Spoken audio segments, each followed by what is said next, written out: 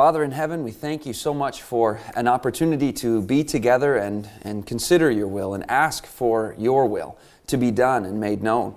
And as we think about our media use and these tools, also these dangers and pitfalls in our lives, we just pray for wisdom. We ask for your discernment, and please help us to set aside our opinions, our preferences, and what we like, and the speaker's opinion, and any ideas that might conflict with your divine will. We just ask for you to speak.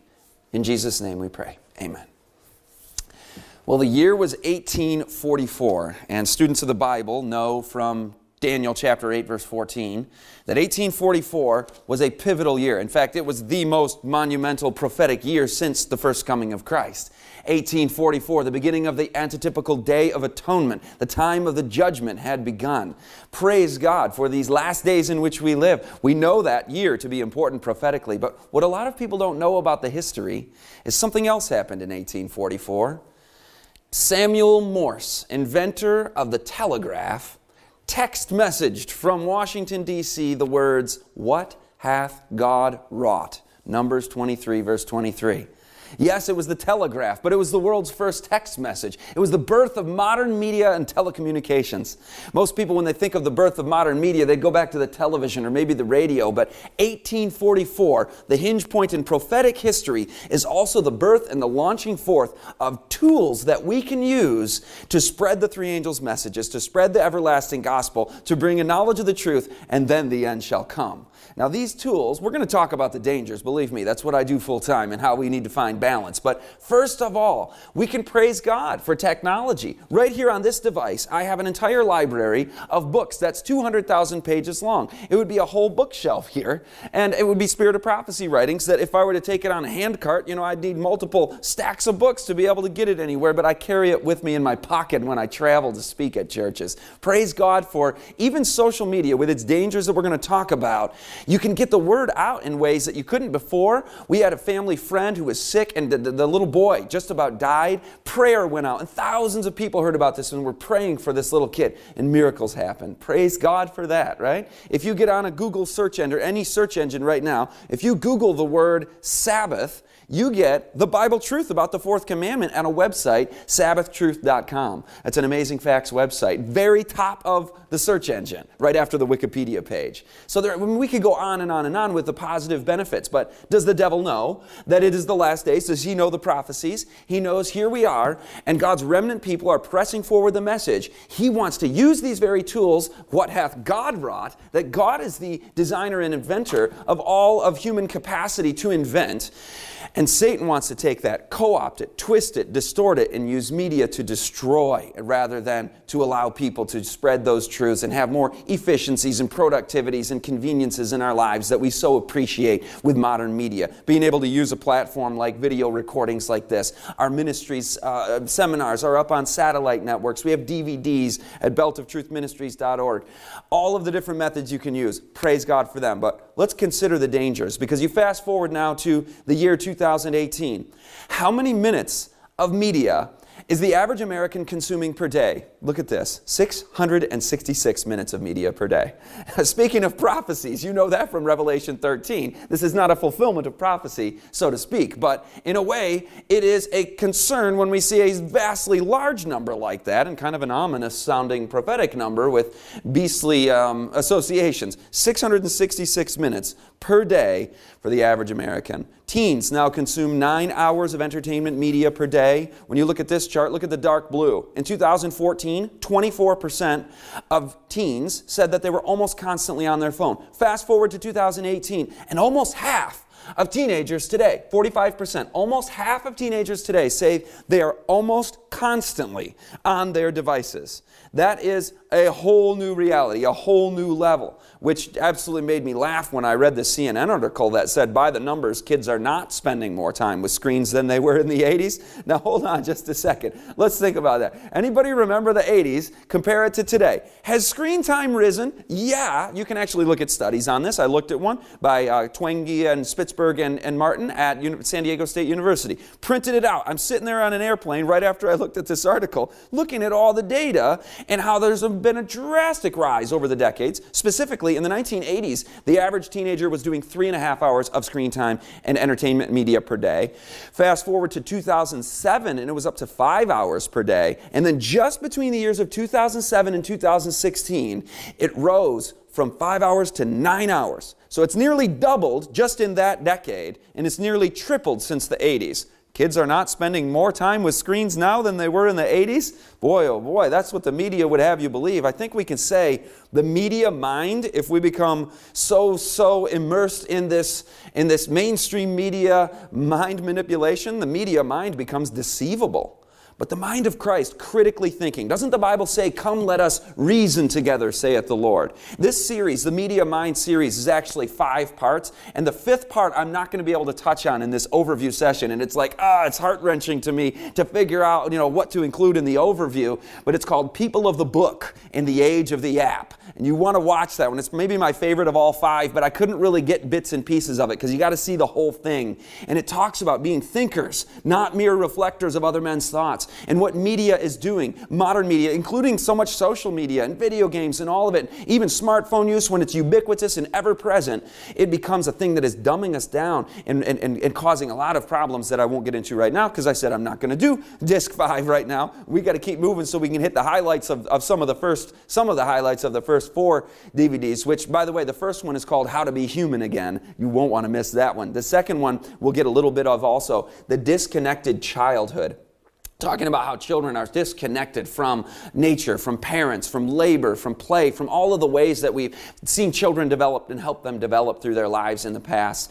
The disconnected childhood, they're disconnected from normal childhood because they're connected to devices. But it's a double entendre. We can help children become disconnected from constant media use and rediscover what it means to be human again, what it means to have a childhood again. And then the third session is antisocial media. It's about social media and how antisocial actually it may be for many people. And then very important session number 4. It's hard to rank these as which one's the most important. Probably the disconnected childhood is my favorite. This one is hugely important. It's called Digital Pharmakia. Disc number 4. Digital Pharmakia, where we look at the addictive nature of these technologies. But let's go right back to the stats. Parents are spending 8 hours a day on entertainment media, so it would be a little hypocritical for us to say, oh, teens these days, and then adults and parents are spending nearly 8 hours per day on the very same types of entertainment and social media as the teenagers are.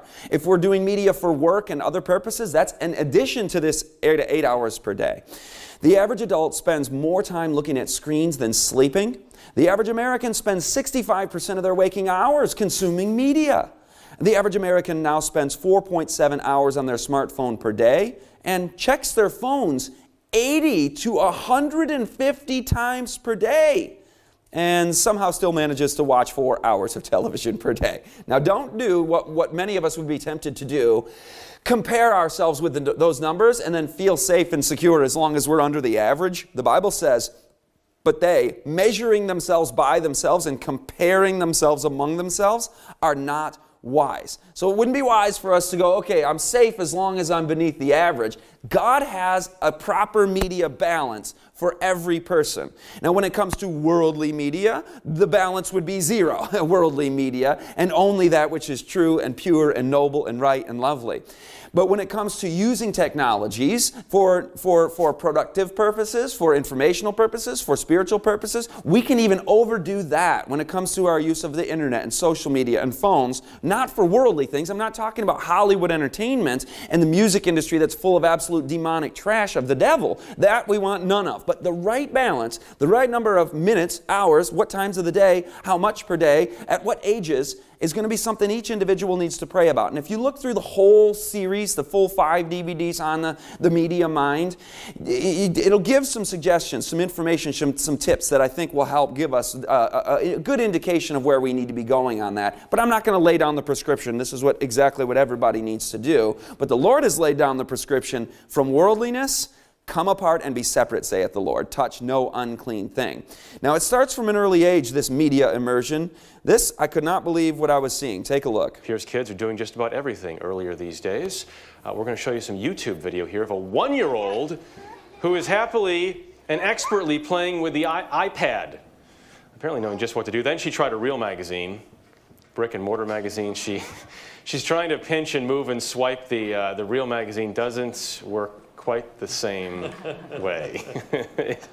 So on the one hand, that's a little cute and endearing and adorable, but on the other hand, that's really scary. Like, children don't understand the three-dimensional world. And it's not just children. Here's this guy. He looks like he's not really going to walk into that manhole, is he? Oh yeah, there he goes. Whoa. On his phone, oblivious, totally checked out. One more time, just so you can see, this really happened. I hope the guy's okay. We kind of laugh at it, but at the same time, the media mind is checked out. The mind of Christ, though, engaged. It's like we need to learn to be human again. You know what I mean by that? God created Adam and Eve, Genesis 1:27, in His image. He created us for a way to thrive, a way to live. In our labor, in our study, in our enjoyment of nature, in the study of God's Word, in our social relations, in our families, in the church body, in entrepreneurial endeavors, in ministry outlets, you name it. In even artistic and musical, and yes, technological and media in its proper balance.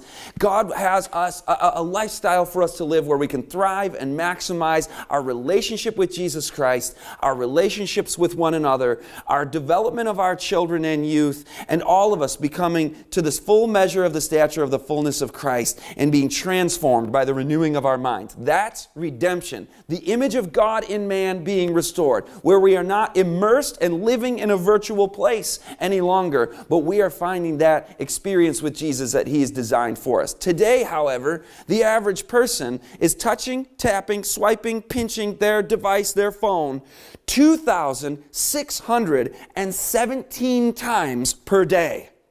Individual touches and taps. 2,617 times per day, times 365 days in a year. That's nearly 1 million times we are touching these things. Now, add up all the times that we touch our children, our pets, wood and nails, soil and plants.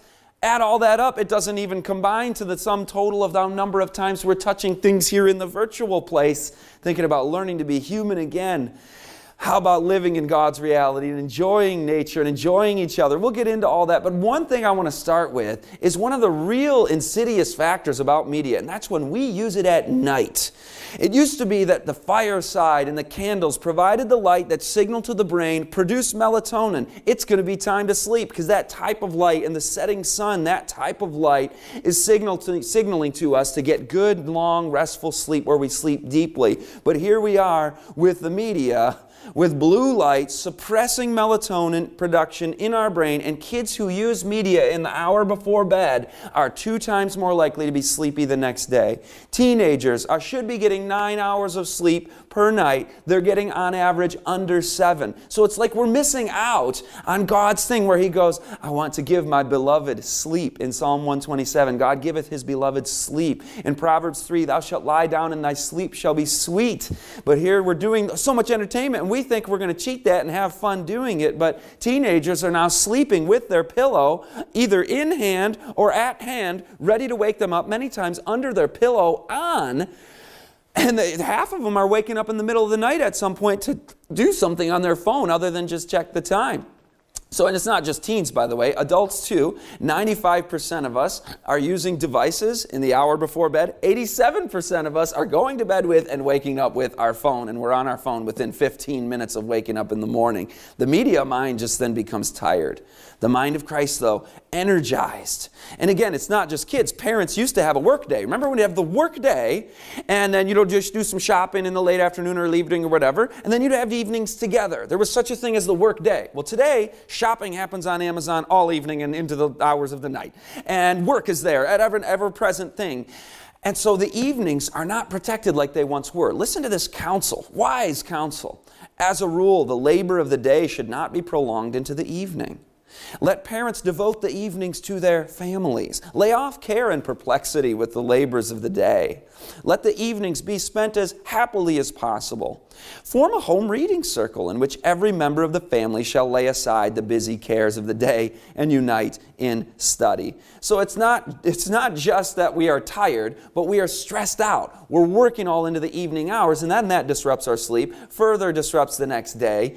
And God's like, I have an injunction for you. Make your evenings as happy as possible. That's good. That's a good command to hear from the Lord. Have fun. Enjoy your family. Be a family. Have a good evening together. Another factor about media that began to perplex me was when I saw this. You now have a shorter attention span than a goldfish. Yes, the average human attention span in the industrialized world is now a full 8 seconds. The goldfish clocks in at 9 seconds, so they are superior to our attention span. Here we are as human beings, supposedly these, endowed by God with incredible faculties, creatures, and our attention span has now been reduced to 8 seconds. Well, what is it that's reducing our attention span? It's the media, of course. I mean, you could go, I have a whole section on this. I'll give you just a little bit. The commercials are shrinking. You can see the charts. They're getting everything quicker. The streaming is booming, and so songs are getting faster. Vocals in the 1980s used to come in after 23 seconds in the popular music songs of the worldly music industry. Today, the vocals start at 5 seconds. So there used to be an introduction. Now it's just like, boom, we got to get people's attention right away. The television shows and movies themselves are getting faster paced. They have to have a new image on the screen every 2 seconds on average now. People who have seen my Media on the Brain series, by the way, you can watch that at beltoftruth.tv, and you can watch all our stuff there at beltoftruth.tv in a subscription-based system there. Wonderful website, very important to get online there and look at all our stuff on parenting and raising the remnant, the true education material, schooled and undoctrinated, overcoming principles, overcoming lust, a series called A Greater Lust. Just go there and look at everything we've put out as a ministry, not just talking about media, but other things as well. Using media in a positive way. So praise God for that, beltoftruth.tv. But the average, when I started Media on the Brain in 2012, it was every 3 seconds was the industry standard. They'd need to have a new image up on the screen in the movie or in the show, a camera angle, a scene change, something new grabbing your attention every 3 seconds on average. That's why it's shortening our attention span down to under a goldfish. Well, now it's every 2 seconds is the industry standard, and that's actually outdated information. It's probably even shorter now. So you name it. The entertainment media, internet use, and all of this is shortening attention spans in this generation of all ages. Even social media use. Social media is reducing attention span. They did a study of 2,000 adults, and they wanted to see what kind of attention spans they had, and then they asked them how much social media use they have on their daily basis. People who were heavier social media users had lower attention spans than people who were using very little or no social media. So we can sum that up with the media mind is distractible, but the mind of Christ attentive. You see, attention is important to God. You might say, well, what does attention span matter? This isn't that important as far as our spiritual lives go. But it is, because I want to have a great attention span for the Word of God, for sermons, for spiritual things that require a little bit more of a sober reality than the fast-paced entertainment is throwing at us. Also, the Bible talks about take heed. Take heed. 80 times it says this in the Bible. Pay attention. Listen. And when we listen to God, there's an implication of obedience as well. So attention span has spiritual implications. Also, the prefrontal cortex, where we pay attention, that area of the brain where you're paying attention, it's called executive function or executive attention. That area of the brain is also where we have self-control, where we have emotional regulation, where we have all these character development traits that we want to be having in our lives. So if we're shortening our attention spans, that's a sure sign that our prefrontal cortex is suffering, and then other areas of our spiritual and character lives are also suffering. So does God have an answer to all this? Of course He does. Listen to this study. In Sweden, they put children in a nature playground setting like that one right there.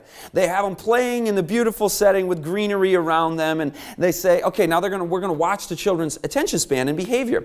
They found that kids' attention span lengthened when they were put in nature, but when they were put in the identical type of playground in an urban setting, the children's attention span did not lengthen in the same way. Now, another thing about attention span is creativity, ingenuity, individual thinking requires, they say, 15 to 20 minutes of pondering something, rolling it over in your mind, and then the light bulb goes off. For the average person, it takes some time, 15 to 20 minutes. How many seconds is 15 to 20 minutes? It's a lot longer than 8 seconds. It's 1,000 seconds. And so we need 1,000 seconds really to be able to be thinkers and doers and small C creators like it says in the book Education. And so we're going to be, if we're in the phone generation here where the phone is there all the time, 77% of people admit when nothing is occupying my attention, well, I just grab my phone and I just look at it. I didn't go on there to do anything necessarily, but I'm all of a sudden on there and being stimulated with some app or some social media post or whatever. So the media mind is going to be more dull, but the mind of Christ more creative. Listen to Dr. Nicholas Kardaras. I've worked with over 1,000 teens in the past 15 years and have observed that students who have been raised on a high-tech diet not only appear to struggle more with attention and focus, but also seem to suffer from an adolescent malaise that appears to be a direct byproduct of their digital immersion. Indeed, over 200 peer-reviewed studies point to screen time correlating to increased ADHD, we covered that, screen addiction, we'll get to that, increased aggression, that's on the DVDs, depression, anxiety, even psychosis. You understand why Sean Parker, the founding president of Facebook, said, God only knows what it's doing to our children's brains. He was on this apology tour. He went public and he's like, we created this monster, this thing called social media, and the more the kids and the teens are on it, it's like God only knows what it's doing to our children's brains. You heard the psychiatrist who's treated thousands of teens and children. He says psychosis, ADHD, depression, anxiety, all these things are going up the more that these kids are using the media. And God does know what it's doing to our children's brains. Sean Parker was actually quite accurate, and God has the answer. But the media mind, we can say, is dysfunctional. But the mind of Christ, balanced and well. So does God have the answer to this? Listen to Dr. Victoria Dunkley. She has treated hundreds of children with previously diagnosed disorders. I mean, kids are coming in with ADHD, with DMDD, disruptive mood dysregulation disorder, with depression, with anxiety, with bipolar. They don't want the pharmaceutical chemical solution. They're going to her to try something different. And what is her prescription? Well, her prescription is a 100% media abstinence for 3 weeks. And the results? Astounding. 80% of these children with major problems have the majority of their symptoms disappear. 50% have all their symptoms disappear. That's incredible. And screen time is a contributing factor to virtually all the children she has treated. Let that sink in. By the way, get that book and give that to parents. We have that on our website, beltoftruthministries.org. It's the #1 recommended resource that I have other than Media on the Brain and the Media Mind, which is, me speaking about these things. But as far as other people's resources go, Dr. Dunkley's Reset Your Child's Brain. It gives a practical guide, step by step, how to go through a fast, how to be sure you're protecting that child's frontal lobe. And it's not just the children with the diagnosed disorders that can benefit from this. She talks about how childhood can be optimized by limiting screens and doing these very things that have helped the children with the diagnosed disorders so much. 80% of them having the majority of their symptoms disappear.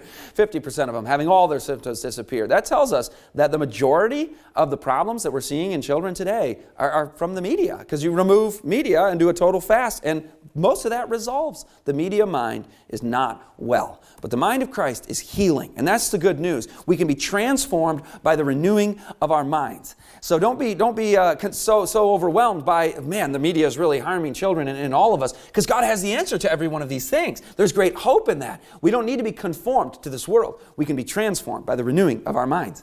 But I've spoken with many parents who get a little anxious about, well, if I limit media time for my children, how are they going to learn to use these tech devices? Well, a dolphin learned to use an iPad. It apparently isn't that hard. A chimpanzee played a video game. This chimpanzee, take a look at this. He's going to scroll through his social media there. Yeah, we call it a smartphone. It's because the phone is smart, and we don't have to be that smart to use it. He's literally not just watching a video, but take a look. Oh yeah, let's scroll through Instagram and see what else is on there. A chimpanzee can use social media. I never thought I'd see the day. I mean, I guess we're pretty dumbed down if we think this is the height of human intelligence, that a chimpanzee can also do it. So yeah, the kids will figure it out. These devices are so intuitive, almost too user-friendly, that they become addictive. We'll talk about that in a second. But yeah, there goes the chimpanzee, seeing little videos and social media about his society of chimps. But you get the idea. It's interesting that big names like Steve Jobs and Bill Gates When you consult the top names, I'm talking the biggest names in tech, how did they do things with their kids? Well, you know what? Steve Jobs was asked in an interview, what do your teenagers think of the iPad? It's about to hit store shelves. It's a really big deal, right? Well, he goes, no, my kids have never used it. But wait a minute, it's been available, prototype versions. They haven't tried it out? You haven't done trials on them? No, we limit the devices and the technology use in our home. And it's like, whoa, I thought the Steve Jobs family would be heavy media, on the cutting edge of it all. Well, Bill Gates, same thing. 45 minutes of internet use per day, max. Evenings in the Bill Gates house, speaking of the thing about the evening screen use time and the blue light, there was a set time in the evening that Bill Gates' family was like, no media use at all after a set time. Another Silicon Valley engineer I read about in an article in the New York Times about how all these tech people seem to be doing less media, not more, with their children. He has a timer in the power outlet that gives power to the Wi-Fi router, and the timer cuts off power to their internet at 7 o'clock. So the family is internet free after 7 o'clock in the evening. The current CEO of Apple says, I don't want my nephew on a social network. So again, these are the biggest names. Adam Alter, the author of Irresistible, tells in his book of several video game designers that he spoke with personally that said, these video games are so addictive, we ourselves won't even play them, let alone the children. Alex Constantinople, chief executive at the Outcast Agency, a tech firm, has 0 screen time for her 5-year-old. For her older children, it's very limited, 30 minutes per day. And it's not just the big names and the executives. You get the engineers at Yahoo and Google and eBay and the 20-somethings and the young adults and the millennials. And you figure millennials are so into tech and it's like all media all the time and we're going to have all our kids on it. Not the workers in these tech firms.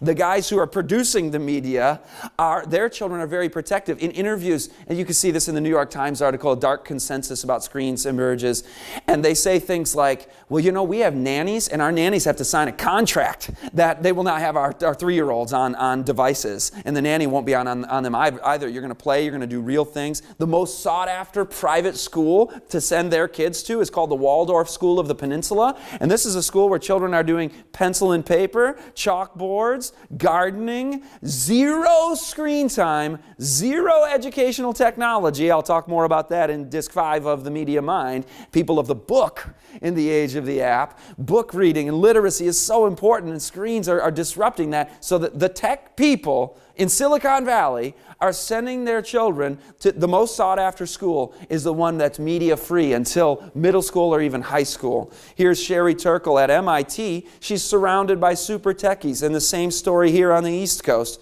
She says everybody's at a Montessori school and has rules about no computers at the dinner table, no computers at breakfast, no computers here, no computers there, no computers in the classroom. I mean, same story. So you get the idea. What do they know that we don't know? Well, these two guys knew a little something about how to protect a certain time of the day and keep that preserved as family time. And you know what time that was? It was mealtime. They both spoke in their interviews. Mealtime is very protected in our home. No devices, and everybody comes to the meal together, and we have meaningful conversations. It's kind of like this restaurant that put a sign up on their door, we do not have Wi-Fi. Talk to each other.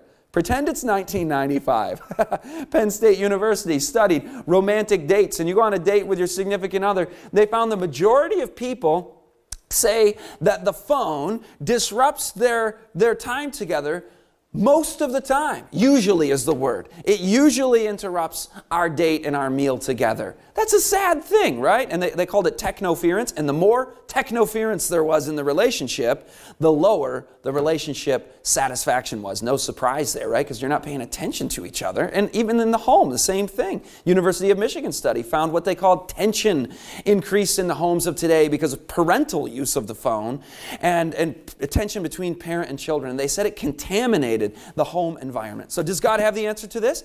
Deuteronomy 6, Psalm 128, verse 3. You know what both of these talk about? Many people don't think about it because you don't notice it at first, but in Deuteronomy 6 it says, parents, talk about the word of God with your children as you rise up and lie down, as you walk by the way, and as you sit. Now, where do we sit together? Up and down, that's morning and evening worship. Walk by the way, that's just kind of doing life together. We sit together at mealtime, which is referred to in Psalm 128, verse 3. The children will rise up like olive plants round about about our tables. Our tables are where the children are being raised and coming to an understanding of the health message and manners and mealtime etiquette and just social conversation and spiritual, meaningful conversations. The Steve Jobs family, these are secular people. How much more for us when we have the biblical injunction, the biblical requirement that we pass on these truths to our children. But the devil knows this. He's got an attack prepared. But this know also, that in the last days perilous times shall come. For men shall be lovers of their own selves, covetous, boasters, proud, blasphemers. Notice this part. Disobedient to parents. And notice the other underlined part. Without natural affection. So you get a situation in the last days where there's an assault on the family. And the devil is up to no good. Jesus even predicted this when he said, there will be 2 against 3 and 3 against 2 in the household. In Luke 12, he spoke of the very divided home that Paul in 2 Timothy is speaking of there. Natural affections where you think you'd normally be coming together, and it's the one place we can all love one another and accept one another and spend time together. Well, today, children spend twice as long on smartphones as talking to parents. And parents spend twice as much time just on Netflix alone than on all their quality time with their children. So you add up all the media use and it's even more, but twice as much Netflix as quality time with their children. Half of families text each other now in the same house. Experts say tech craze could have a catastrophic effect on family life. So the media mind alone, but the mind of Christ connected with each other, because God has the answer to this. In Malachi 4, it says, in the last days, just before the coming of the great and dreadful day of the Lord, the hearts of the children and the hearts of the fathers will turn toward each other. They're turned away to begin with in the last days, as we saw. 2 against 3, 3 against 2. Natural affections waning. But the good news is, you can fulfill this prophecy in your own lives, with your loved ones, with your family, with your friends. The hearts of the fathers and the hearts of the children will turn toward each other again in the last days. I want to fulfill that good prophecy right there. But the sad reality is, the average parent is doing what they call continuous partial attention. So their little children are there, they're doing their thing. Mom or dad is over here, we're busy doing this, and we're giving them kind of attention. Continuous, partial attention. And injuries for children under 5 are up 12%. And you're like, wait a minute, haven't we gotten like ultra super obsessive about safety in this present age? How are injuries up 12%? We're so distracted over here, the little ones. I confess, I even almost really messed up. I got up in the morning, got on my phone to check the weather for the day, and my little baby's crawling on the ground there. Cool, okay, I'll pick her up in just a sec. I'm on here. I look over, she's crawling toward the cabinet where my wife had laid down mouse traps the night before. And I'm like, I picked the little baby girl up and just saved her in time. But foolish of me, here I am on my phone, oblivious to what's going on over here. It's not quite as bad as this one, though. A Korean couple let a baby die when they played a video game. They were raising a fairy baby in the video game, in a sim game, a simulated fake reality, a counterfeit reality. That's what media becomes for so many of us. It's another place we go and live. And in extreme cases, we totally check out to the world around us, even a crying baby who's dying of malnutrition, not getting sufficient calories from mother's milk. 12 hours the baby went without being nursed and ended up dying. Now, I know that's an isolated case. There's not like a massive rise in that, but injuries are up, and just in general, ignoring the children is up. And they get a little amygdala reaction, a little anxiety alarm hits their brain when they seek attention of mother. Mommy or daddy, look at the rock I found, or look at the Lego thing I made. And we're like, oh, interesting, like partial attention continuously. Then they don't, those bids for attention go unmet, and it really wounds their mind and their brain in a very real way. Even dogs might get depressed when owners overuse smartphones, study says. So if we want screens and spiritual development to be in the same world, what we need to do is think about the number one factor for children to accept the spiritual truths that the parents are laying down. You want to know what the number one? I could go through 50 of them. Go to beltoftruth.tv, view the Raising the Remnant series. I won't do all 50 right now. The number one factor for children accepting the spiritual truths that the parents are teaching is that those truths are taught in an atmosphere of relational warmth and connectedness. Not continuous partial attention, but true oneness and secure attachment and closeness. That's the number one thing. And when they don't have that closeness, when they don't have that facial contact, when we are on our phones like this and they're looking at us and that's the face they see, or the kids are on their devices, we'll talk about that in a second, what happens is they're not developing social and emotional intelligence. You ask anybody in childcare and in teaching today, I had a room full of teachers and I asked them, how many of you have seen kids' social skills, language skills, conversation skills, emotional intelligence go down in recent years? Every hand went up. Of all the teachers are like, oh yeah, we've seen that. I spoke with a veteran of 50 years in daycare. This lady was a daycare provider for 50 years. I said, what's the biggest change of all? She's like, conversation, eye contact, social, verbal, all of that. The emotional intelligence stuff, kids are really struggling with because parents are on their devices, and as we'll say in just a second, kids are on theirs as well. But does God have the answer to this? UCLA study of children going into nature. Even before I tell you about children's screen time, I got to tell you about the answer to it. These kids were given 5 days of media-free time in nature, in a camp setting. They were doing games, they were doing challenges, they were doing team-building activities, hiking, archery, you name it. No media, nature, and socializing in a positive way.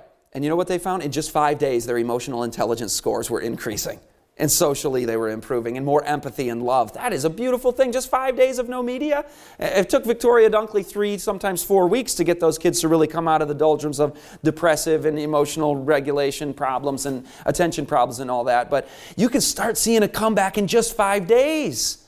Now, the sad reality is when we as parents are on our devices so much, I got to give you the statements of the children from Dr. Catherine Steiner Adair in The Big Disconnect, where she actually interviewed children about how their children feel about their parents' media use. I want you to hear the quotations of the children and hear the heart cry of those kids. Here's Colin, age 12.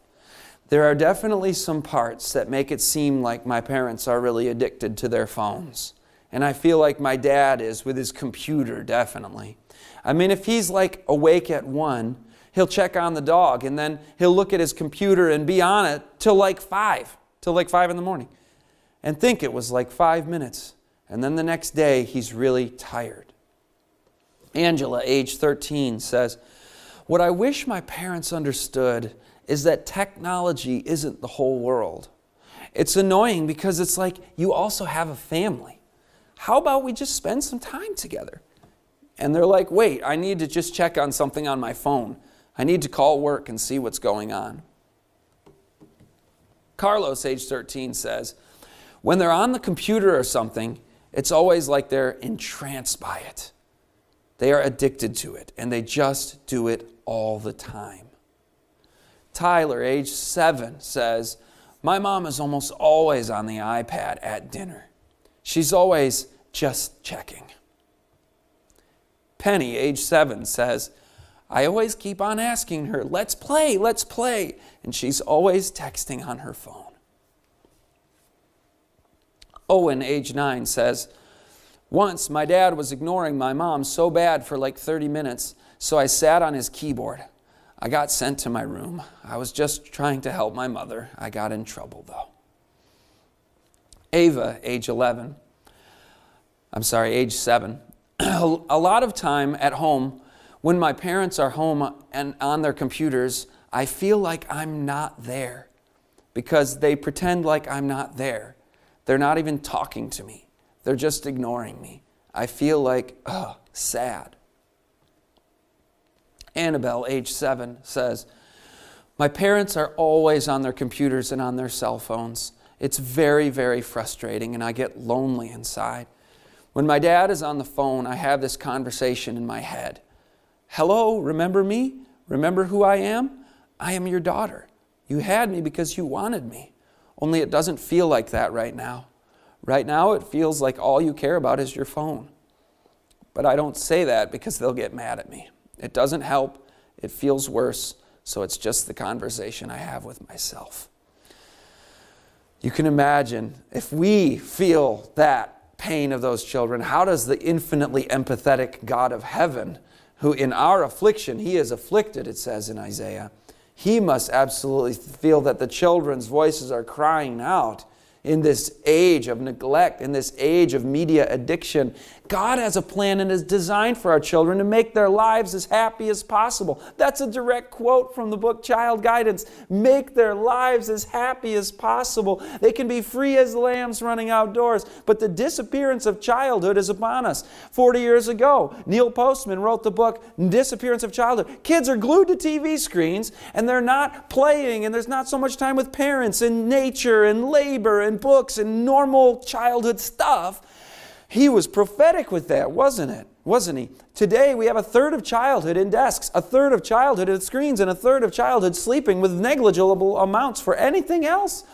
It's criminal in the sight of heaven. The Last Child in the Woods revealed that the majority of children in surveys admit that they have never climbed a tree before. And these are 11-year-olds. The majority of them have never been climbed a tree. And a third of them that had climbed a tree, many of the ones who had climbed a tree, said that when they were up there, they were just thinking about getting back to their media and playing their video games. Then the interviewers asked the children, would you like to go to the park? Every kid wants to go play at the park. A third of them were totally uninterested. Well, only a third of them were interested. Only a third. 2/3 of them were totally uninterested in going to the park. So kids' media use today, the average child, 6 to 16, spends twice as long just on video games as all outdoor activities combined. By age 7, the average child will have spent as much time into viewing media as an entire year of their lives. I mean, it's just so out of control. The average 2 to 5-year-old is doing 4 hours of screen time per day, getting them away and into nature, and they start to come alive. This clip you're going to see is like children coming alive, but it's at the very end. You got to go through some nostalgia and joy, and then through like a, oh, whoa, crisis for the current kids, and then you'll see the hope at the end. Enjoy this clip.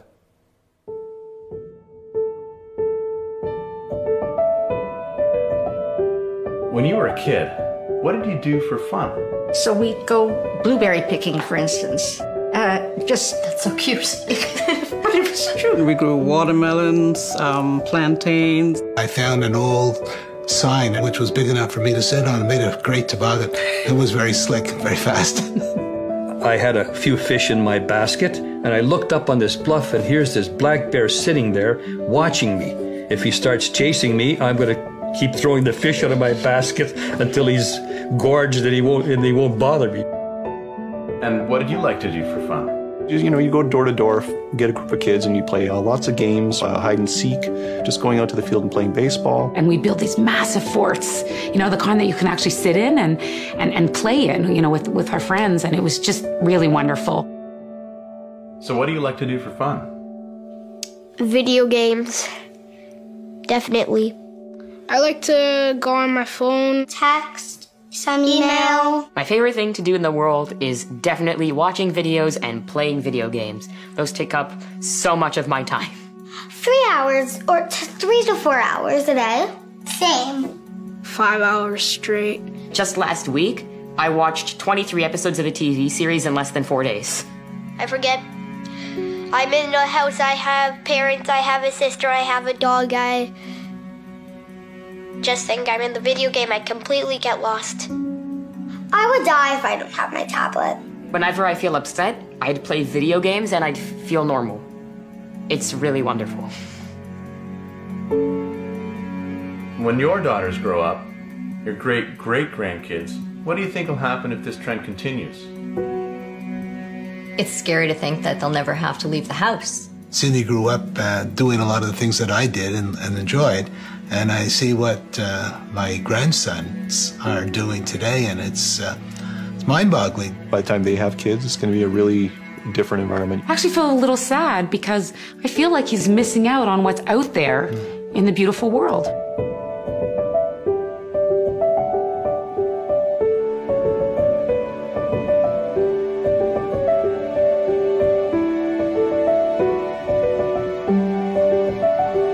That special connection with nature, I think it's innate in all children, but needs to be nurtured. We can say definitely that the media mind is immersed in the counterfeit reality. I mean, you heard those kids, they think it's normal.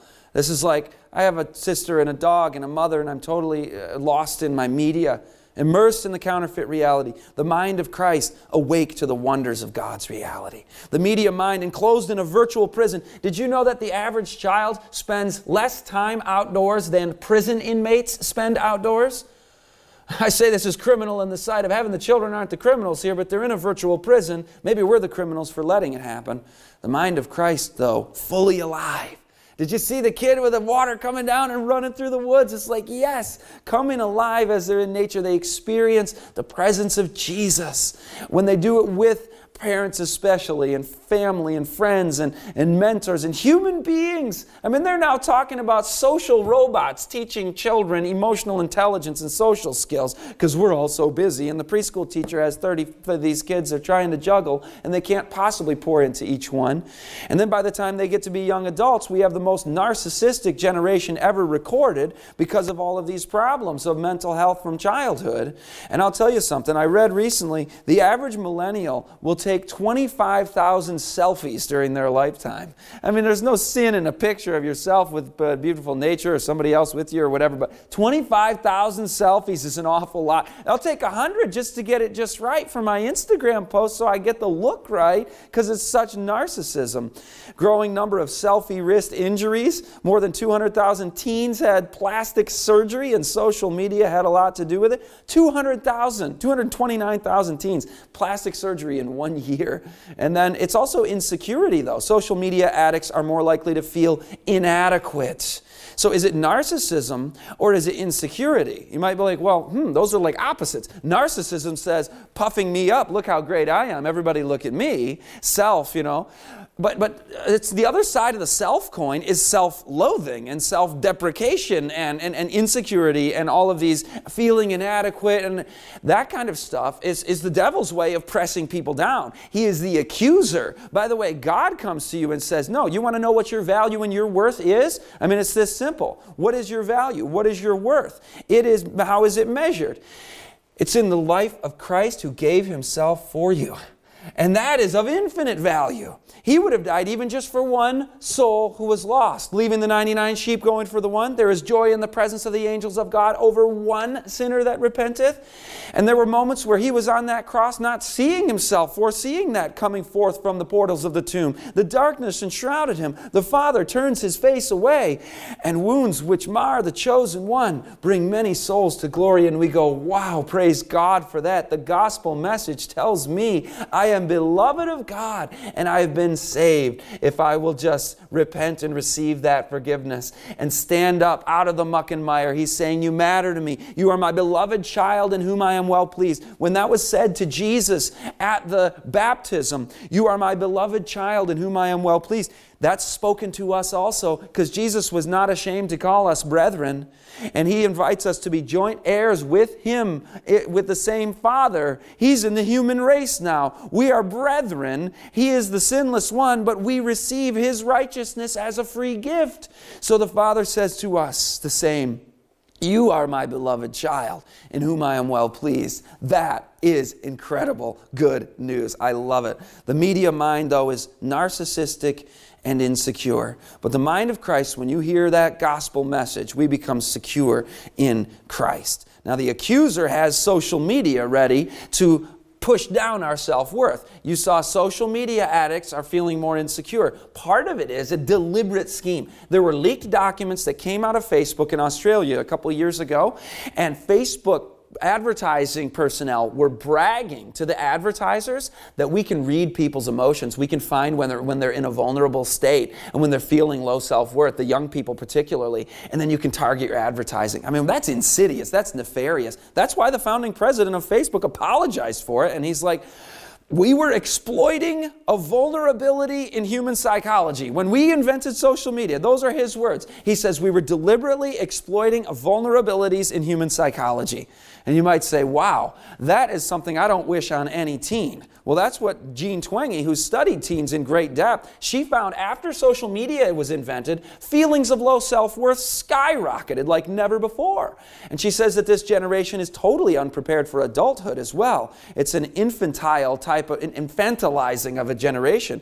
18-year-olds now act like 15-year-olds used to, and 13-year-olds like 10-year-olds used to. So the media mind is in a state of arrested development with so much social media and online activity. But the mind of Christ is maturing properly. But when we put iPads in our babies' hands and give them the iPotty, and if you've probably seen that one in a previous session I've done, when you give them the iPad activity seat, you know, the babies for newborns, and all the way from the earliest age on up, what you're doing with those children is you're divorcing them from the three-dimensional non-virtual world and plugging them into the virtual, and then they don't know how to operate, like you saw with the magazine, right? And they do a block stacking app on the iPad, and then they have no idea how to stack real blocks because they learn nothing, according to the top researchers on that, Dimitri Christakis and others. So children today, not toilet trained when they start school. Wow, 2/3 of teachers who were interviewed said they are worried that children know how to swipe a phone but don't have a clue about much else. Kids use so much tech today they can't hold a pencil anymore, doctors say. Children learn to tie shoelaces later than ever before. More kindergartners know how to tie and know how to use a smartphone app than you tie their own shoelaces. And it's not just the fine motor skills. Yes, tying shoelaces is hard for little kids. But gross motor skills, you're like running, jumping, going down slides and stuff. Gross motor skills are down for kids today, and core muscles are weaker, and playground injuries are up. Now, wait a minute. Playgrounds are definitely way safer. The old days, right? The slide, man, that was a blast. You'd be like 10 feet in the air coming down. The merry-go-round, woo-hoo-hoo-hoo-hoo, your feet are hanging out the back. And it was like the playground equipment decades ago, it wasn't that safe. But today, it's like 6 inches of mulch or rubber on the ground and like padding everywhere and slides that are like 4 feet tall. Playgrounds are way more safe today, but playground injuries are up because kids aren't running and playing and doing things to test their abilities, and they just aren't navigating the three-dimensional, the non-virtual, the real, actual world like we used to, and so they're not learning those skills. And even older kids, but young people, young adults, medical students raised on screens lack skills for surgery. Roger Kneebone, professor of surgical education at Imperial College London, said that a decline in hands-on creative subjects at school and practical hobbies at home means that students often do not have a basic understanding of the physical world. They don't even have a basic understanding of the physical world. That's incredible. I spoke with an auto mechanics professor, a teacher a while back at a high school. He said, I used to be able to get 50% at least of my students up to competence at auto mechanics in just 1 year of my class. And they would be on to their way, you know, learning some more things, tinkering, and be able to work on their own cars. He says, today I'm lucky if I get 12 to 15% of them to that level. And it's just it's a different age with so much screen time. And what Dr. Maggie Jackson says is video games teach the kinds of skills useful for playing more video games and not much more. So when these guys go to the rehab for video game addiction outside of Seattle, the creator, the founder of this institute called Restart Program, she said, you'd be amazed how many of these 20-something men don't know how to make breakfast, clean a bathroom. It's like they've been playing video games since they were kids, and it's infantile. It's the arrested development of the generation, even into adulthood, and to the point where now 1/4 of young men in their early 20s are not working. They're not employed. 1/4 of young men. And that's like the most employed section of the country. I talked about this in Media on the Brain, Disc 5. Look at that at beltoftruth.tv. It's called The Demise of Guys. The devil really wants to assault the strength of young men and that energy. I mean, you're at your prime there, right? In your 20s. 1/4 of them are playing video games full time. So the media mind is lacking practical skills. From the children to the youth on up to the adults. The mind of Christ, well-rounded. Let's go back to the teens. The percentage of teens, according to Jean Twenge in her book, iGen, the percentage of teens that have a job has been cut in half. The average teen now gets less exercise than the average 60-year-old. They're studying less, they do less volunteer work, They do fewer extracurricular activities, and they're getting their driver's licenses later than ever before. Still, a quarter of them, still by the time they're seniors in high school, do not yet have their driver's license. So what's happening where 18-year-olds are like 15-year-olds, where 10-year-olds are like 13-year-olds, a lot of it is the social media, because you get on there and you're not living real life. You're not getting out and doing things, which there's a silver lining in some of the iGen stuff, actually. Promiscuity is down. Alcohol consumption with teens is down, which would be really good news if they were doing something great with their lives, but you're in your bedroom on your phone and taking cues from each other. And it's this groupthink mindset where you're just like wanting to fit into the social media conformity. Don't be conformed to this world. Be transformed by the renewing of your minds. And one thing that really blew my mind was the Tide Pod craze, where they're following the example of eating laundry detergent. And there were actual medical organizations that had to put out statements because this became such a trend. And they were like, we do not recommend the practice of eating laundry detergent. Tide Pods are not meant for human consumption. This is toxic. Like, no kidding. We have to actually say that. And throughout history, you've had groupthink and mob psychology set in, and people end up with witch hunts and racial lynchings and movements of Nazism and you name it, just people losing their head. And that's social media is setting us up for that very same thing, by the way. The whole world wanders after the beast. We'll talk about that manipulation in just a second. But the love of most is definitely growing cold. Empathy dropped 40% in college students since the year 2000.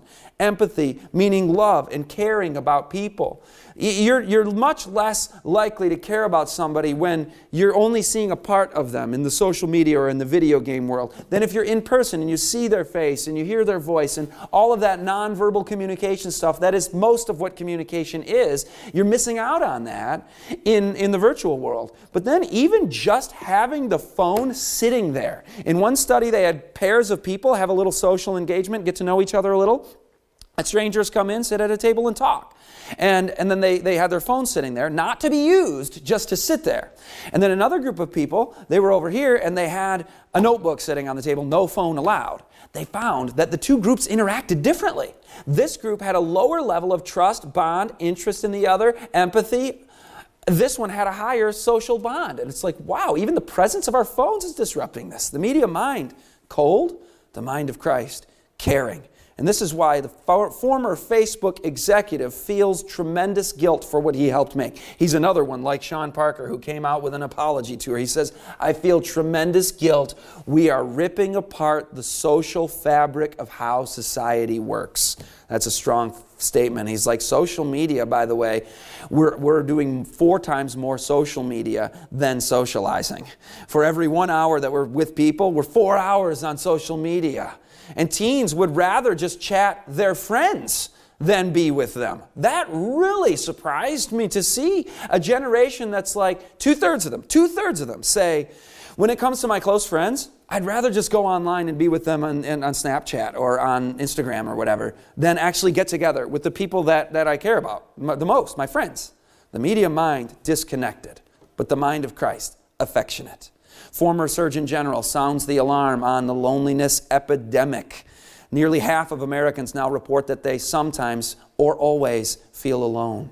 Loneliness for teens jumped 31% in just 5 years after the advent of the smartphone and social media. A full 25% of Americans admit in surveys that they have 0 close confidants in their life. That's double the amount from the 1980s. The number of people you can turn to for social support has dropped 33% in recent years. So when the Bible says it is not good for man to be alone. God's created us to be social creatures, to love Him, love our neighbor as ourselves. These are the 2 great commands. And it's like, you know what? God says, even if father or mother forsake us, even if we don't have families, the Lord will take us up, the Bible says. He will be there for us. And we are to be there for each other as well. In Hebrews 10 it says, don't neglect assembling together. Church attendance. I mean, there's so many social and health benefits from that, not to mention salvation by walking with the Lord and going to church and maintaining that faith in Christ. God's methods are working for people who are doing them. In fact, this study showed if you just limit limit social media to 30 minutes a day, loneliness scores drop. So you become less lonely by doing very little social media. A Denmark study showed if people fast from social media completely for 1 week, you get loneliness scores dropping 36%. So social media is definitely causing more loneliness, and getting off of it or limiting it to very little is increasing our social lives and capacities. Don't forsake the assembling of yourselves together. Hebrews 10:25. The media mind, lonely. The mind of Christ is fulfilled. Now it becomes really destructive for teens, for young teens, especially girls. Look at these statistics. After holding steady for decades, immediately after the advent of social media, I almost call it suicide media, teen suicide rose by 70% in just 10 years. Among age 10 to 14, the rate went up 133%. Among 12 to 14-year-old girls, suicide went up threefold. This is a very toxic thing for most teens.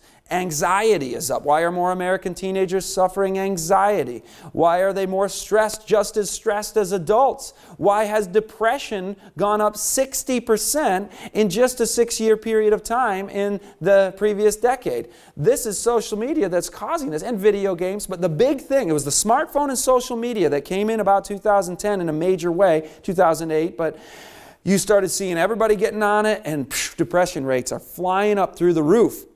And it's not just diagnoses of depression. These are surveys they did using the diagnostic criteria in an objective way. So not just it's become more trendy for people to seek mental health professionals, but they're just looking at objective numbers, 60% rise for teenagers and for adults. More research says Facebook can cause depression, this time among millennials. Mental health issues increased significantly in young adults over the last decade. You look at college campuses, 1 in 4 college students now has a mental health condition that they have been diagnosed, a quarter of them. And you ask mental health professionals on the college campuses, like, how is the counseling office going? They go, we are overwhelmed, we are inundated, we can't handle all the demand, these kids are really struggling, and right after the advent of the smartphone and social media, boom, everything skyrocketed. Every one of them will tell you that same thing. We even get smartphone loss anxiety disorder. What, that's a real thing? Yes. People who lose their smartphone, it hits them. Sherry Turkle found this at MIT. It hits them emotionally like the death of a loved one. I mean, we've got millennials that would rather give up hot water and daylight than give up internet connection. As far as quality of life measures go, they value internet connection above hot water and daylight. I mean, we've got so much nomophobia happening, the fear of not having your mobile phone. 66% of people suffer from nomophobia at some point. And they say in London, they did a study of Londoners, a survey, and they have a greater fear of losing their phone than of dying of a terrorist attack. As if you would die from not having your phone. Well, people feel like they're going to die. Look at these stats of cortisol rising. The white one is heavy phone users. The longer they're away from their phone, the more cortisol and stress they feel. It's just like worse and worse and worse and worse and worse and worse and worse. Moderate daily phone users even have a spike and a remaining elevated of cortisol in the yellow there. So the media mind, depressed, anxious, stressed, more inclined to be suicidal, particularly for teenagers, especially teenage girls. The mind of Christ, content, joyful, and peaceful. And speaking of getting out of that depression, these same studies, the University of Pennsylvania and the Denmark study found when you limit social media to 30 minutes or eliminate it entirely for 1 week, decreases in depression, increases in happiness, less sadness, anger, and those types of negative emotions. Specifically, there was a 33% drop in depression for the Denmark study. That's awesome, right? Get off of social media for most people and you're going to feel a lot better.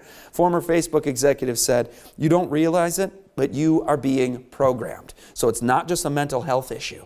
What he's getting at here is, look, this is something that is programming your mind. You are not in control of your thoughts. When you are subjected to big tech's manipulation, big tech, the Facebooks and the Googles of the world, they are doing what Edward Bernays only could have dreamed of. If you haven't watched Disc 2 of Media on the Brain, get on beltoftruth.tv and view that, or get the DVDs at beltoftruthministries.org. That one right there goes into the history of propaganda and mind manipulation. Edward Bernays, hugely important. They admit it. It's like, we're going to control the group mind and they won't even know about it. That's a direct quote. But now big tech says, Okay, we built this thing. We're on our apology tour here, and we're telling you, people, you don't realize it, but you are being programmed. Sean Parker said our goal there was to give them a little dopamine hit, to keep them on the platform longer, contributing more content. So they designed it to give people a dopamine hit. He goes, the inventors, the creators of social media, it's me, it's Mark Zuckerberg, it's Kevin Systrom on Instagram, it's all these people, understood this consciously, and we did it anyway. He's like, shame on us. We're sorry. This is the inventor of the Facebook like button. He's apologized for inventing that because he said it's messed with people so much, delivered so much dopamine, made it so addictive because you want the approval, you crave the likes. And he says no, he has no social media on his phone at all. You know, if you're thinking about practical tips and ways to try to cage these things and make media a tool, that we are using media instead of media using us, I don't want to get owned. I don't want to be programmed. I want to make sure if I'm going to use social media, I maybe do something like he did, or at least turn off the non-essential notifications so it's not constantly buzzing at us. But there's always the temptation to go on there, and now I'm scrolling for 45 minutes and I didn't even realize it. The infinite scroll that keeps me going and going and going. That was invented also to keep us engaged and keep us on the platform for longer and longer and longer. But long before the like button, long before Facebook or even MySpace, there was the social media of the 90s. Remember this one?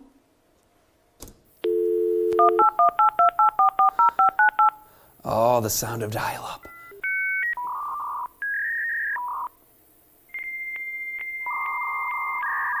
Yes.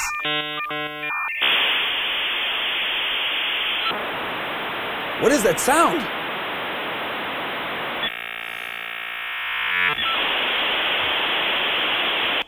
Okay, and then the moment comes.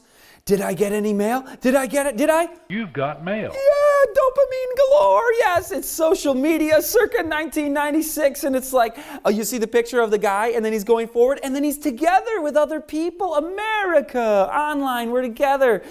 You might think social media is only a new thing. I was on there as a teenager chatting until all hours of the night. So teens, I'm not judging anybody. I regret it. I say don't do that, and it's a waste of time. I should have been sleeping, and it was foolish. But I'll tell you something. I know from experience, this was my gateway to the internet, maybe my gateway drug to the dopamine hit of all of the online stuff. Today, I'm not much into social media, but the study today of more than 400 8th and 11th graders found that many teenage texters had a lot in common with compulsive gamblers, including losing sleep because of texting, problems cutting back on texting, and lying to cover up the amount of time they spent texting.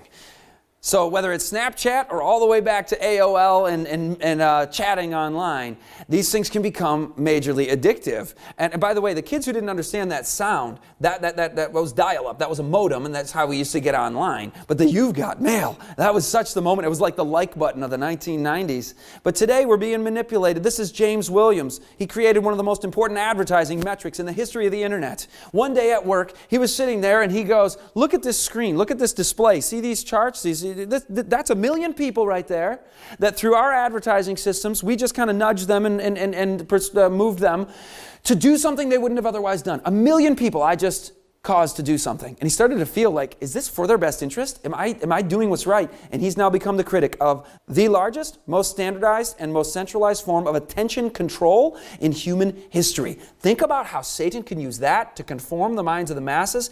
It's the largest, most centralized form of attention control in human history to get everybody thinking what he wants us to think. So does God have an answer to all this? By the way, there's a lot more on that stuff. In disc number 4, Digital Pharmakia, I just had to cut and surgically remove and amputate tons to get it down into this little overview session. But it's like, no, there's so much more to say. But just view the whole series.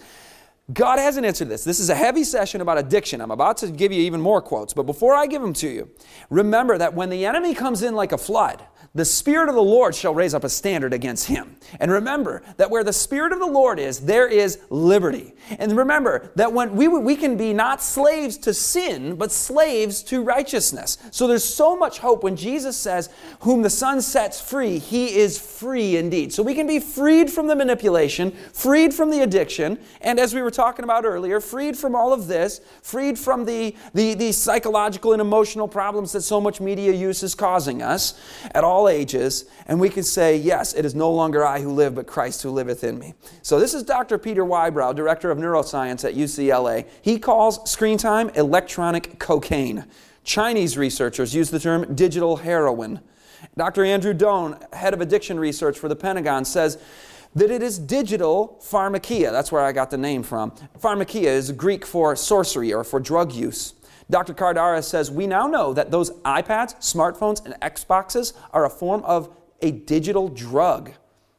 Recent brain imaging research is showing that they affect the brain's frontal cortex, which controls executive functioning, including impulse control, in exactly the same way that cocaine does. He calls it a digital drug. Ian Bogost, the famous video game creator, says that these habit-forming technologies are the cigarettes of this century. So the media mind, addicted. The mind of Christ, though, free. So don't let those scriptures leave the mind. Where the Spirit of the Lord is, there is liberty. Whom the Son sets free, he will be free indeed. But your kid's brain on Minecraft looks like a brain on drugs. No wonder we have a hard time peeling kids from their screens and find our little ones agitated when their screen time is interrupted. Brain on drugs. You remember that phrase? There were commercials back in the day. You had the egg in the frying pan. Hey kids, this is your brain. This is your brain on drugs. Any questions? It was like, whoa, it was this ominous sounding voice with this new scary music. And the 60s and 70s had just happened, right? And they wanted to protect the kids of the 80s, and the crack cocaine epidemic was happening. And I would go to the dime store and I would get the candy cigarettes and open the package, and in the top it would say, candy cigarettes, I know this is ironic, it would say no to drugs. I was hearing it everywhere. Say no to drugs. Say no to drugs. The chapel speaker would come in and he'd go, hey kids, I'm from the 60s and I listened to the rock music and we did the drugs and you shouldn't do drugs. What was I going to say? I don't remember. And it was like, I don't want to be like that. I don't want to have that happen to me. I never did hard drugs. I did some rebellious stuff. I wasn't a very nice teenager at times, playing in the rock band and, acting like a fool. But I wouldn't touch hard drugs because I knew that you could get addicted. Where is the public service campaign for children and youth and all of us today about media addiction? I don't see the commercials with the egg and the, this is your brain on video games. Your brain on Minecraft looks like a brain on drugs, he said. Oh, but that's an innocent game. We're not playing violent video games. I'm telling you something. When you talk to parents, they'll tell you the same thing. It's so hard to peel kids from their screen time, right? Especially interactive screen time. And, if you view the whole series, you'll get a sense of maybe what kinds of media at what ages might be appropriate. But I won't get into that right now just because we don't have time. I will say this, 83% of kids have a gaming console in their home. I don't remember ever 83% of kids having cigarettes or alcohol or drugs in their lives. So to overcome this, look at this series, A Greater Less. I wanted to put the image up on the screen because it's such a peaceful, nice looking thing to go, wow, we can be enslaved to purity in a pornographic world. We can be enslaved, addicted to righteousness. We can become slaves to righteousness in an age of media addiction. And that is such good and hopeful news that I never want us to lose, because thanks be to God who gives us the victory through our Lord Jesus Christ. And we can form new habits. We can try new things. Now, before I tell you about trying new things, I got to give you one more slide, one more quotation, one more piece of information here. That is awesome. I love this article in the Atlantic magazine. Has the smartphone destroyed a generation? Well, first of all, Jean Twenge goes into it and she says, she shows how happiness levels are diminished by use of social media. So it's not that unhappy people are going to the social media, but the more social media people use, the less happy they are. And so that was shown in the Denmark and the Penn State study too that we talked about. But then she also shows the Monitoring the Future survey. And this has tracked kids, how they spend their time, teenagers, how they spend their time for many decades going back. And also asks them about their happiness level and gives them mental health scores. It's a massive survey. It's done, a million teens over the decades. So she says the results of this study could not be clearer. Teens, and this would apply to all of us too, teens who spend more time than average on screen activities are more likely to be unhappy. And those who spend more time than average on non-screen activities are more likely to be happy. There's not a single exception. All screen activities are linked to less happiness. And all non-screen activities are linked to more happiness. That's awesome. If you were going to give advice for a happy adolescence based on this survey, it would be straightforward. Put down the phone, turn off the laptop, and do something. Anything that does not involve a screen. And I love the emphasis on doing something else, something better. Let something better be the watchword. When you're trying to recover from something, you got to replace it with something better. In the last 3 videos of the Lust series, I get into that and the overcoming principles that are hugely important. You got to have a new habit. Get addicted to a new behavior that is good and helpful. And so how do you know, though? A lot of people will look at this information and be like, yeah, those people really struggling, suicidal and so depressed and anxious and children and ADHD and not sleeping right and yeah, so many problems. Well, I'm doing okay. That's too bad for them. Well, maybe you are. Maybe we are optimizing everything. And some people are living like the ultimate lifestyle with a health message, and they're really just thriving. But I would venture to say most of us, 99% of us, could afford to make positive changes in our lives. And so when we get in a rut and we go, oh, I'm okay the way I am. I don't have any major problems. I'm not so discontent that I'm going to take any radical changes. But what if God has something a little better in store for you? It reminds me of the mindset of the guy who comes into the optometrist's office. My dad was an optometrist. He'd have people come into the office and they would put the instruments in front of the guy's eyes, and my dad would say, all right, read that top line. Now the man coming in is like, oh yeah, I can see fine. I got no problems. So he thinks. But then he reads the line. The top line is very clear. Oh, that's easy. GRMWQ. And then the next line. Okay, read that next line, please. Is that a C or a Q or an O or a G? Is that an F or a hashtag? Doc, I can't read that line. Okay, which one is clearer? 1 or 2?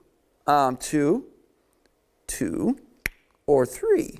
2 or 4? 2 is the clearest, and then he breaks it to you. 2 is your new prescription. 1 is no lens. A little blurry, isn't it, compared to 2? Whoa! Now that I have a new set of lenses to look through, I see my deficiencies. I see where I was not quite as okay as I could have been. So try something different. The Bible says, test me in these things, saith the Lord, and see if I don't open the floodgates of blessing. Taste and see that the Lord is good. I want a taste for the things of heaven. I want a taste for the Word of God. And maybe in my life, not just mental health and energy and sleep and attention spans and all of that, but my spiritual life most of all. I want that to thrive. I want it to grow evermore unto the perfect day. And if I've kind of planed out here, or maybe I'm not growing at the pace that I could, I wonder if media has something to do with it. Maybe so much entertainment, so much stimulation, so much on and off the phone, so much social media even, has made it so I'm too busy, or this becomes more boring to me. It's like the Bible is sweet as honey, sweeter than honey to our mouths, but we could get to the point where we have a distaste even for the honey. In Proverbs it says that a sated man loathes honey. I don't want to loathe the honey, loathe, hate, despise, have a distaste for it. A sated man loathes honey. If I'm sated with so much media to the point where spiritual things are not as enjoyable as they otherwise could be, and life is not as enjoyable as it otherwise could be in Christ and with others, in my family and our social lives, then Lord, give me a new set of lenses to try out. I'm going to trust you that you will not withhold any good thing from me, as the Bible says. I'm going to trust you that you satisfy the desire of every living thing, because you've said that in your word. And I'm going to try one of these fasts that people talk about. I'm going to try a fast from this media, or watching that, or playing that, or being online so much. I'm going to have a set time of the day only that I, go on to this type of media or that type of media. And it's only going to be for this length. And before I do that, I'm going to do a total fast for a week and try something out. A total fast of X or Y or Z media. And you choose that. You set your own trial.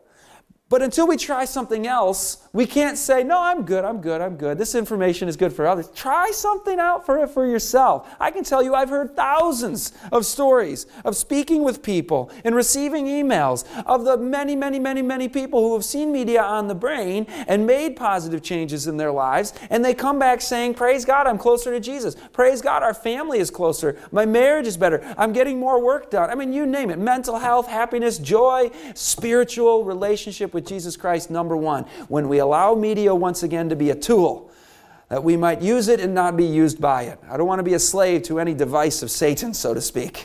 But we can redeem the time and redeem the technologies as God designed, when what hath God wrought happened. in 1844, and we can use the technologies to God's glory. So go and try and test and see and taste and see that the Lord is good. Let's bow our heads for prayer. Father, we thank you so much for this time together.